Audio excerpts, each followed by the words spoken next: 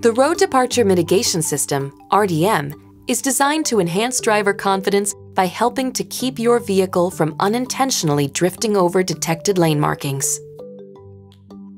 RDM uses a windshield-mounted camera to detect lane markings and employs the electric power steering to help prevent the vehicle from leaving the detected lane.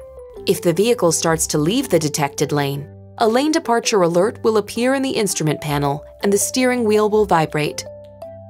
The system can also apply the brakes if it determines that steering input alone won't keep the vehicle on the roadway, as long as there are solid lane lines at the edge of the road.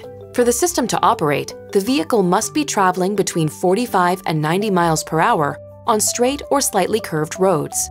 Lane markings have been detected, and neither the brake pedal, a turn signal, nor the windshield wipers are being used. You can customize the operation of RDM. From the display audio home screen, select Settings, then Vehicle. Touch Driver Assist System Setup, and then Road Departure Mitigation setting. Next, choose from among Normal, Wide, Warning Only, or Narrow. Choosing Wide or Narrow changes the point at which the system begins steering input, and selecting Warning Only will maintain the visual and tactile alerts while preventing the system from operating the steering or brakes. After making your choice, scroll to the bottom and touch Save. To turn RDM off, push the Safety Support button to the left of the steering column.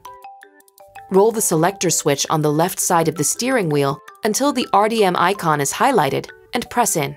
RDM will then remain off until turned back on using the same process. It's important to note that RDM may not detect all lane markings or lane departures.